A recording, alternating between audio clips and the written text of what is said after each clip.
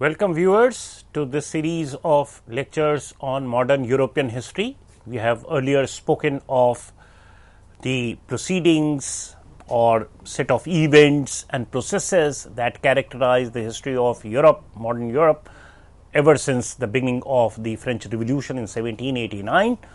We spoke of the three stages of the revolution. We spoke of the rise of Napoleon. We spoke of the Napoleonic Empire.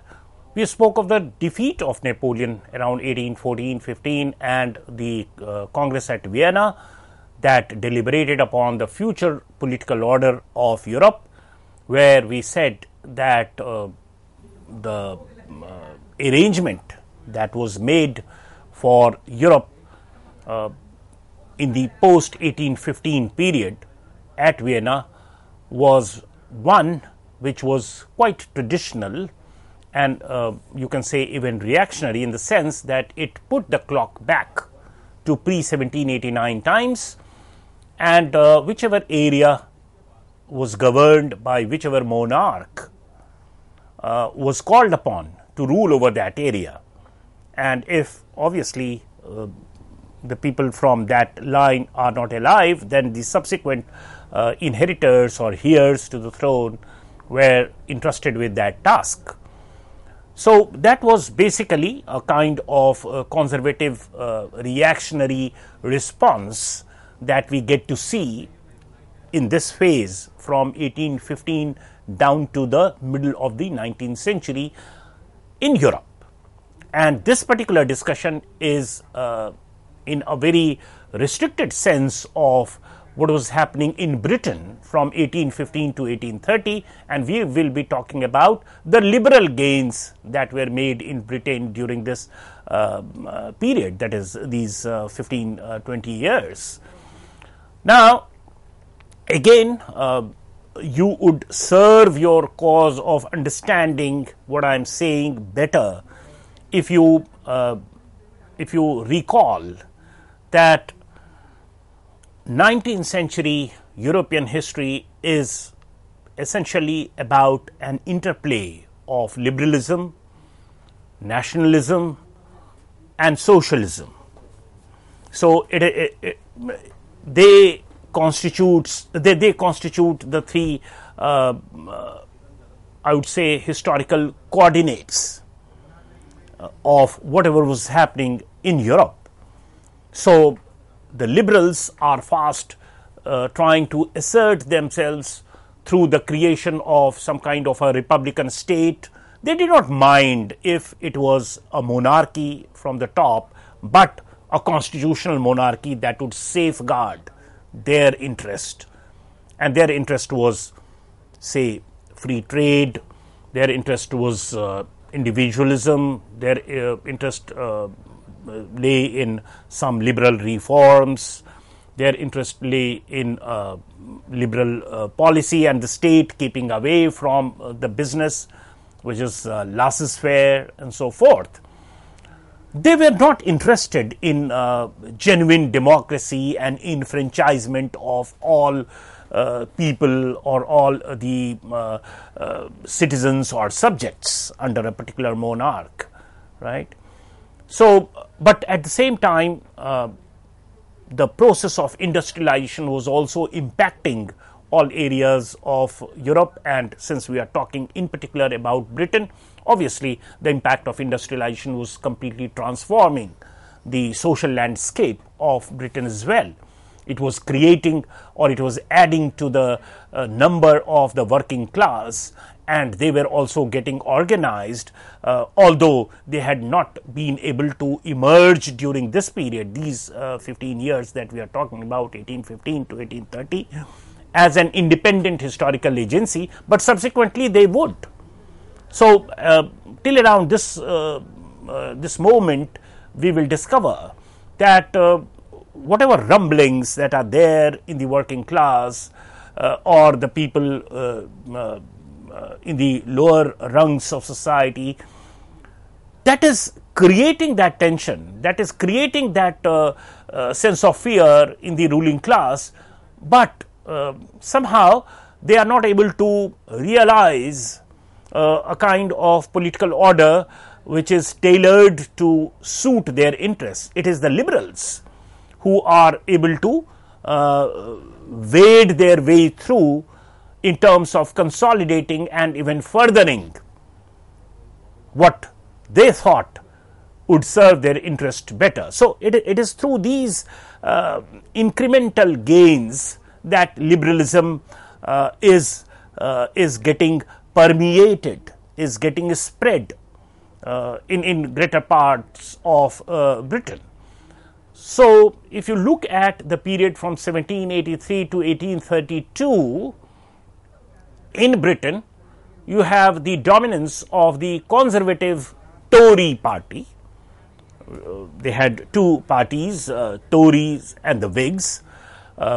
Tories were regarded as a little more conservative than the Whigs, who happened to be their political opponents. They were supposed to be, the Whigs were supposed to be more progressive, and they were little more conciliatory to France, but when it came to safeguarding their class interest in terms of liberalism and not giving it all away to the popular pressure from people on the street, the working class, even the Whigs displayed that dash of I would say conservatism as the Tories did. So, they ended up being equally unsympathetic as the Tories to any democratic notions, and also in defending their rights to the full limits of their property. So, that class character that underpinned both these parties, despite the optics of being conservative and progressive, is very much at play during this period, and this becomes evident at critical points of history of Britain during this period. For example, there were several instances of rioting after 1815, particularly in the northern part of Britain, in cities like Manchester. You had huge number of working class, and the number of radicals was also quite substantial over here, and the situation also was that of economic depression and unemployment. Obviously, it was a very conducive climate for working class unrest, and that is what gave some kind of a milieu for the instances of rioting around 1815 that we get to see in Britain, in particularly in its northern part.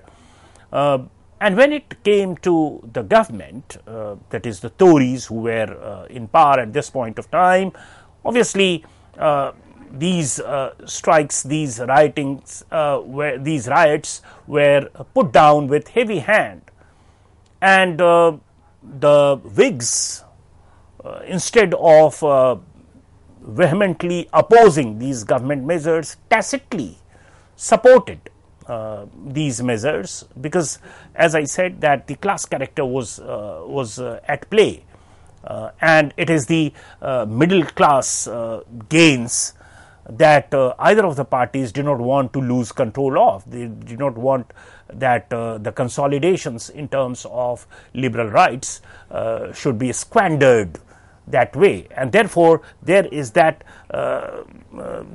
consolidation of liberal rights or liberal principles that's happening despite the optics of different parties, be it Tories or the Whigs. In 1819, just to recount some of the instances that characterized this period, a crowd of 60,000 people demonstrated for political reforms at St. Peter's Field, and it was a huge gathering, and the sense of unrest was very palpable. And look at the government response. They were fired upon by the soldiers, leading in several of these protesters getting killed. So much so that the British radicals started calling it Peterloo, which is remindful of Napoleon's defeat at Waterloo, right? So they caricatured this in terms of intensity and damage to human lives through this word Peterloo, and that's the response that the working class is getting in Britain at around this point of time. And the liberals who are having access to the levers of power through these two parties are somewhat consolidating whatever liberal gains that they had made vis-a-vis the aristocracy, the landed aristocracy, who was fast losing its control over the matters of governance or economic clout. There were several other measures of repression, for example, 6 acts and the increase in the stamp tax on newspapers. All these things are repressive measures, not only for the people down below, the artisans, the working class, but even for the middle class, it did not augur well. And nevertheless, the British leadership displayed a remarkable ability time and again to compromise, to accommodate, and therefore they could avoid building up of a situation like it did in France, some kind of a revolutionary situation. Remember, earlier I have spoken to you about the 1830 revolution in France. Now, nothing of that sort is happening in Britain, because whenever a situation starts deteriorating or the tension or stress is very much visible so far as the working class is concerned, then the ruling class, the British leadership, comes out with some kind of an accommodation and compromise, and that is how some kind of way out of that tension is made, and it does not lead to some kind of a irreconcilable revolutionary situation as it got built, say, in France. So, showing sensitivity, the ruling class showed sensitivity also to the liberal minded capitalists and entrepreneurs by retreating from the commitment to quintuple alliance that had been made by Britain post 1815, post the Vienna Congress.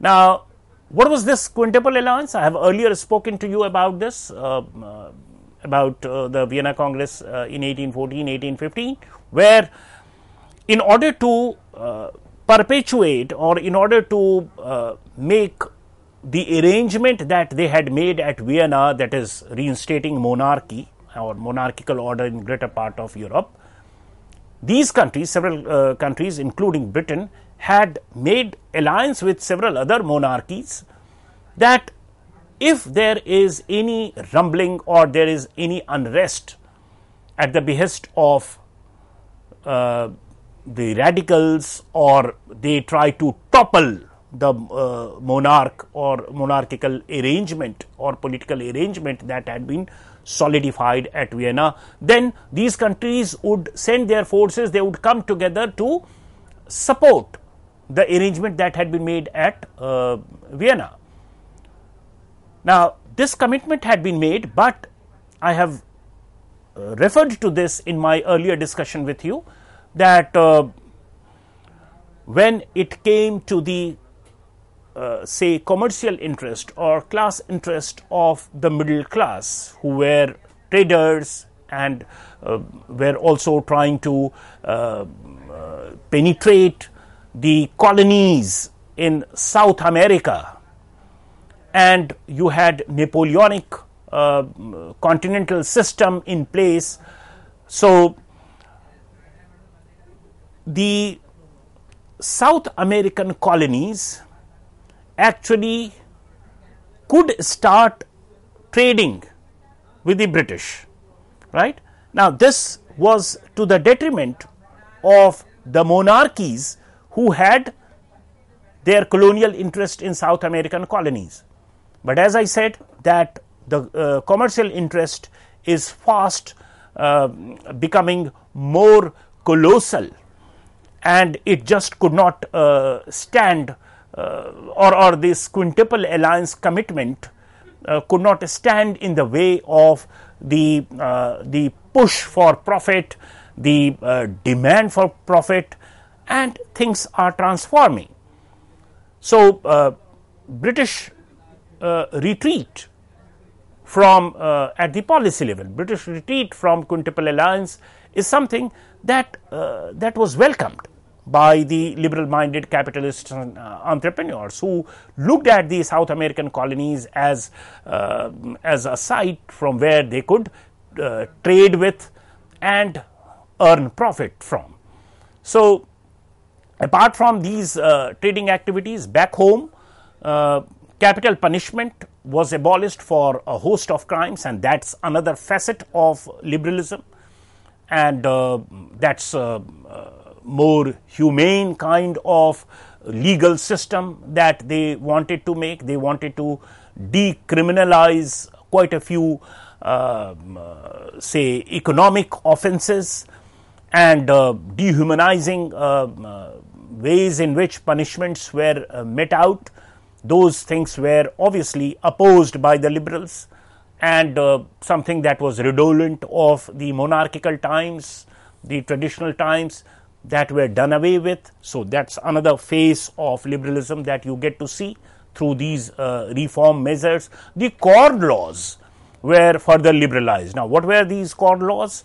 In Britain, Britain consumed corn, and not the entire quantum of internal consumption of Britain was made in Britain, obviously, but the tariff walls were raised just to give some kind of a cushion to the landholders, the landholding class, so that whatever corn that they produce in Britain get sold at a competitive price, because the tariff walls were so high that any import of corn from other parts of Europe would, or even outside Europe, should not enter and disturb the profit cushion of the landholding class. So, it was a kind of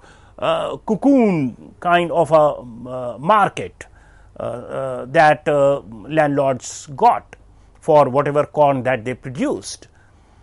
So, it was a secure market for them, and imports were inhibited by high tariff walls.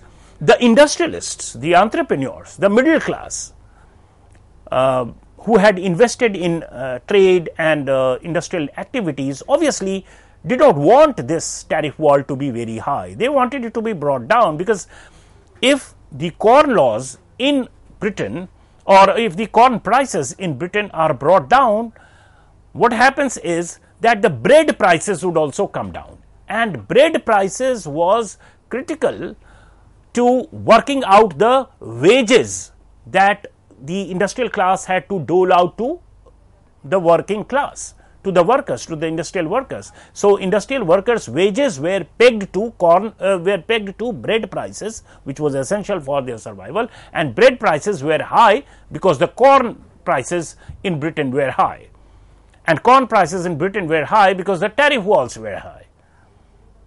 So, obviously, the industrial class wanted these tariff walls to be brought down, so that if the prices in internal market of Britain become very high, they could rather resort to import of corn, and that would stabilize the bread prices, and that would mean that the profit margin of the industrialists or the capitalists or the entrepreneurs does not suffer adversely. So, it was essentially some kind of a squabble between the landlords and the manufacturers. And here you find that by liberalizing the corn laws, the ruling class in Britain is actually assuaging assuaging the interest of the manufacturers, and landlords are at the receiving end. Yet, should we call this period as very progressive for the middle class, or in general very conducive for progressive onset of reforms and so forth? No. The conservatives did not reform the system of representation in the House of Commons. Remember, the middle class, which was otherwise doing financially very well, economically very well, had to wait for a couple of more generations to have access to the levers of political power. So, in terms of representation in the House of Commons, it is still the landlords, the traditional class, that was calling shots, and whatever reforms were made were minuscule, and the landlord clout in Parliament of Britain was very visible, despite several economic gains made by the middle class in terms of liberal reforms and laws and policies and so forth.